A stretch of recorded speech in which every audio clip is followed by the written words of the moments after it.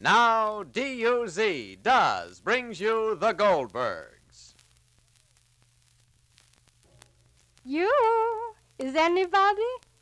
There's Molly, folks. That means your friends, the Goldbergs, are here. Brought to you by Does, the new kind of soap that does everything best.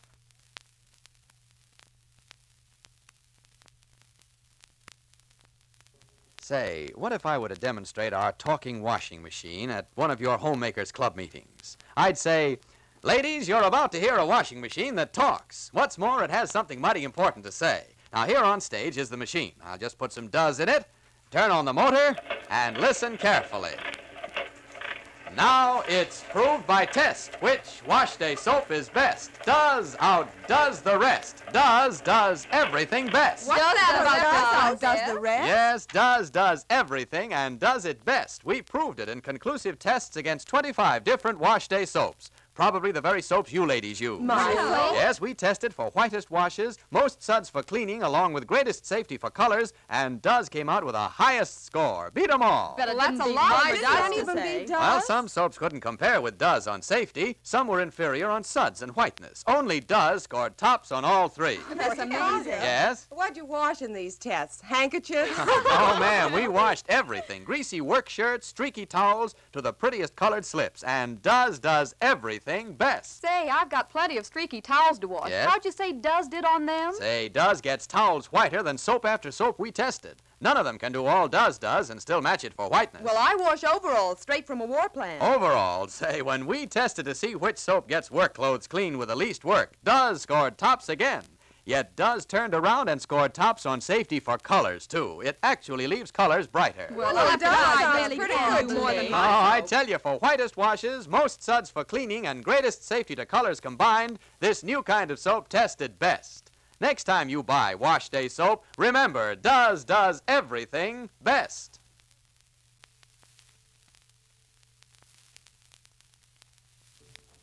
And now, Does invite you to visit the Goldbergs.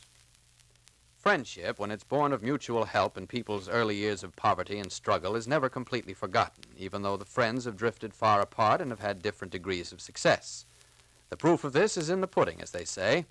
After all Mrs. Mayer's hostility to Sammy as a son-in-law, after her refusal to be reconciled to the fact that Sammy and Dora are in love, she has finally come around. And why?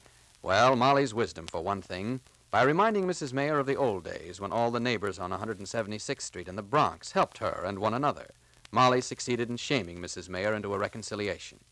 And this, in the lives of Sammy and Dora, is a major triumph, although they know nothing about it yet. Meanwhile, there's something else the young lovers know nothing about. Listen. Ma. Baby. Sporty, go home. Sporty, go home. He's got to follow us to the station. Are you happy, Ma? Oh, why shouldn't I be happy? Why shouldn't I be happy? Mrs. May and me are friends, no? And we're all going as one friendly family to the station to welcome Sammy and Dora. Isn't that better than if we was going separately and not friendly? Dora, dear. Does Mrs. Mayer call you Molly? Why not? Why not? She's going to be Sammy's mother-in-law, no? She's a close relationship now, no? Oh, go, darling, go help Mrs. Mayer. She's trying to fix the buckle on her shoe. Where did Papa walk away so fast? He's walking with Mr. Mayer. Oh, really? I think Papa's calling Mr. Mayer Max, too.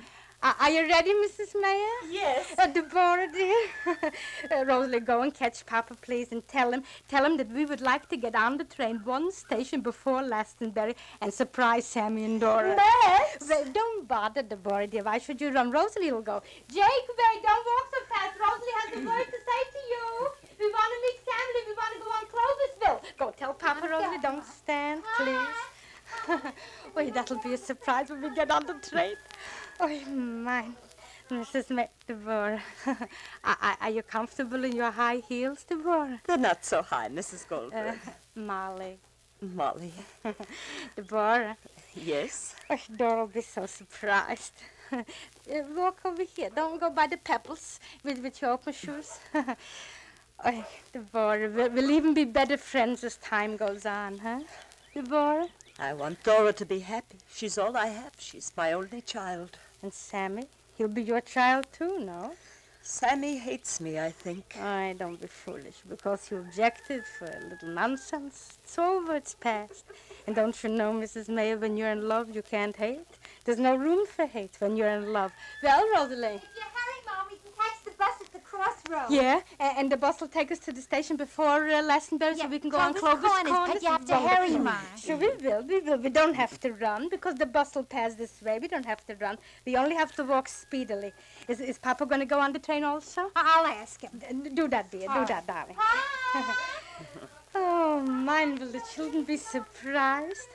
You'll get on the first car of the train, and I'll get on the last car, and then we'll walk together to see how we can find them, and we'll look for them. I will, darling. I will. Be careful, Deborah. I'm all right. Deborah, you're crying. I'll have to learn how to live all over again. Why? Because your daughter's getting married? She filled my life. She won't need me anymore now. Oh, isn't that wonderful? What do you mean? Well, it's only when a parent is a failure that their children need them after their wings are strong. Animals know it. Why should that be such a hard lesson for us human beings to learn? It won't be easy to live. But it'll be easy to die. What do you mean? I mean, when my Sammy and Rosalie were little, each night I went to bed, I prayed for one thing, to live long enough to see them old enough not to be helpless, to see them, how shall I say, not only prepared for life, but being able to live it with all its happiness and all its disappointments. And I think my family is prepared. And I think Dora is prepared. They're in love. They're ready to live. So we done our part, Mrs. Mayer, Deborah dear. And I think maybe we did it very well. The bus, Mom. Yeah? The bus. The bus. Oh, so we'll go Hurry, 'cause we don't want on to miss Clovis Corners. the train. That's right. It'll take us to Clovis Corners. We'll go on Clovis Corners, and then we'll see the bus.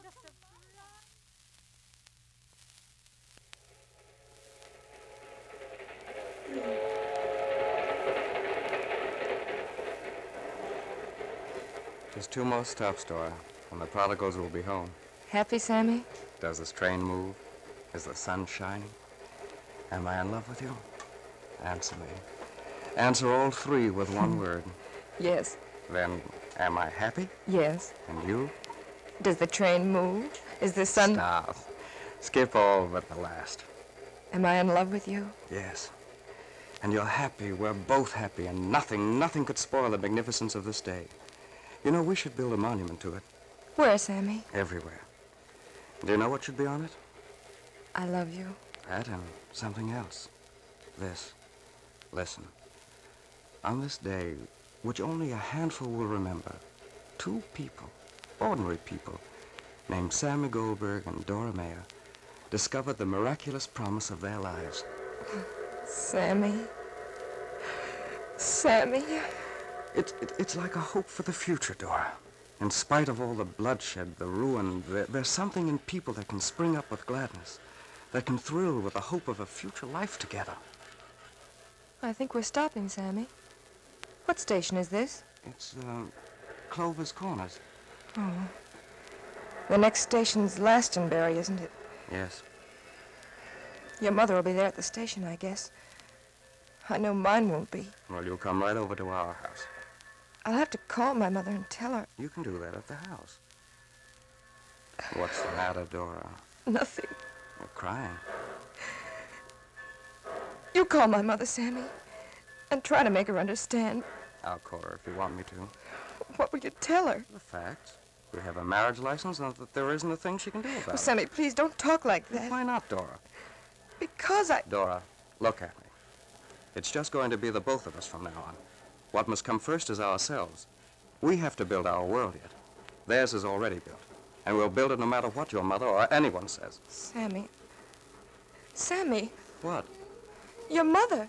There's your mother, Sammy. Where? Well, what's she doing on the train? Sammy, there's my mother. Uh-oh, this is going to be good. Oh, please, Sammy. Let me handle this, please. Sammy. Ma? Oh, Mrs. Mayer. Mrs. Mayer, let's understand one another right now. Sammy, please. Dora and I are going to get married no matter Sammy, what you say. Sammy, I don't it's care not... what you think of me. My respect of you is governed by your opinion of me. Sammy. But I do care about what you're trying to do to Dora. Sammy, So please. the less you say now, the less I'll have to remember later. Sammy. And you'd better be careful of just what you say. I have no reason to keep quiet any longer. Sammy, You've been selfish and unreasonable. You've used Dora for your own personal advancement while you said it was for her happiness. Sammy, Mrs. Mayer is only trying to... It's not enough, Ma. I don't care what she's trying to say. Both of us have a right to our love. It's ours, all Sammy, ours, and no, nobody but- can take it away. No, I'm going to make your daughter happy, Mrs. Mayer. Isn't that enough? That's all I want. What else does a mother want? Ma. Dora, my baby. Oh, Sammy, my son. See that, Sam?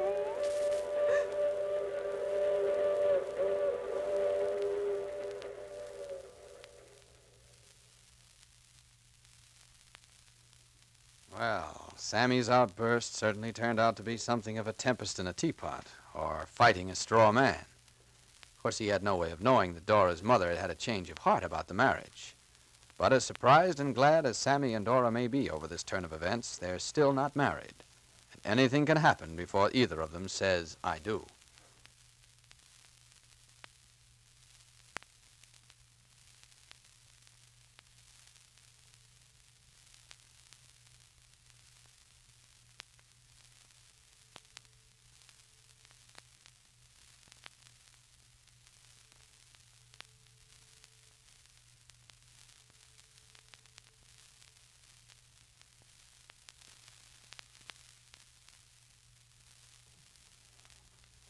On a foggy night not many weeks ago, shadow-like men boarded a huge transport plane.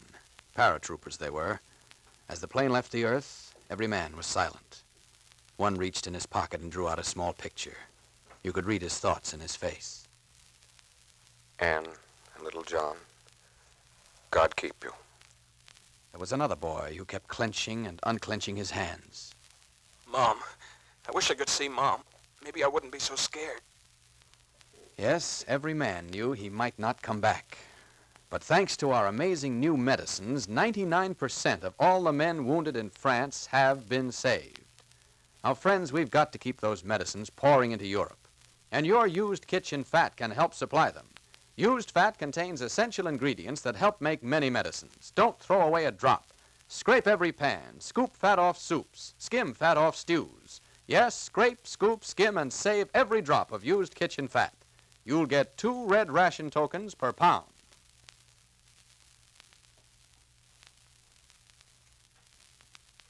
Be sure to listen to the next episode of The Goldbergs, written for you by Gertrude Berg and brought to you by DUZ, Does. Sammy finds out just how serious a step marriage is. And, of course, the best advice is, after all, right there in his own home. This is Clayton Collier saying good day for the makers of Does, the soap that does everything best.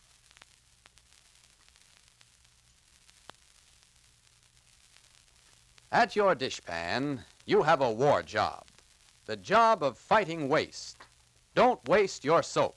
It contains war material.